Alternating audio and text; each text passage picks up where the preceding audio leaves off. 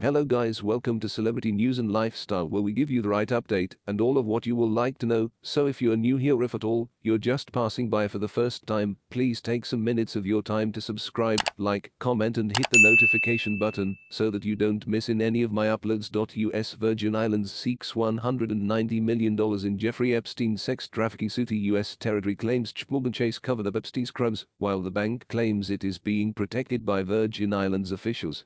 Hold up. Jeffrey Epstein's sign in federal court in New York City on July 8, 2019. Epstein is reportedly charged with one count of conspiracy to traffic in children and one count of conspiracy to traffic in children. It has been nearly 4 years since former financier Jeffrey Epstein was found dead in a New York jail cell after being arrested for sex trafficking. But according to officials at the New South Virgin Islands Bank, Morgan Chase knew of Epstein's activities well before his arrest and allowed him to abuse victims at a resort it owns on the territory. The allegations were first made in a lawsuit filed last year that the bank should have known about Mr. Epstein's illegal activities at a mansion on Little St. James Island, the New York Times reported last December. Described by The Independent as a Zen-style retreat with 70 uniformed staff, this mansion is said to have had an enviable guest list over the years, including Epstein's client and confidant Prince Andrew, model Naomi Campbell and actor Kevin Spacey, comedian Chris Tucker and physicist Stephen Hawking. Guests arrived by private jet, the same mode of transportation that was later renamed the Lolita Express, because the same planes would have transported of Epstein's victims to and from the island.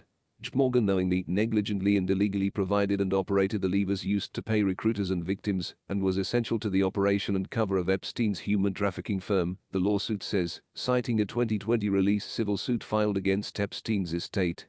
In this lawsuit, which was settled for $105 million, the Virgin Islands describe an elaborate plan that involved looting territory to allow Epstein to continue his rampant behavior.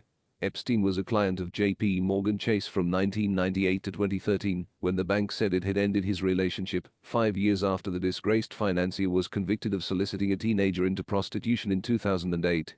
The bank eventually agreed to a $290 million settlement with a group of Epstein's alleged victims, who also said the financial institution must have known about his actions, particularly since he remained a registered sex offender. After the case was filed in a U.S. court on Friday in 2008, the Virgin Islands said that in addition to securing a multi-million-dollar payout, J.P. Morgan Chase should investigate the root causes of the bank's failure in its banking relationship with Jeffrey Epstein and identify missed opportunities to expose his criminal activities, CNN reported. Thanks for watching to the end, and guys, don't forget to subscribe, like this video, share and leave your comment on the comment section below. Your comments matters. See you next time.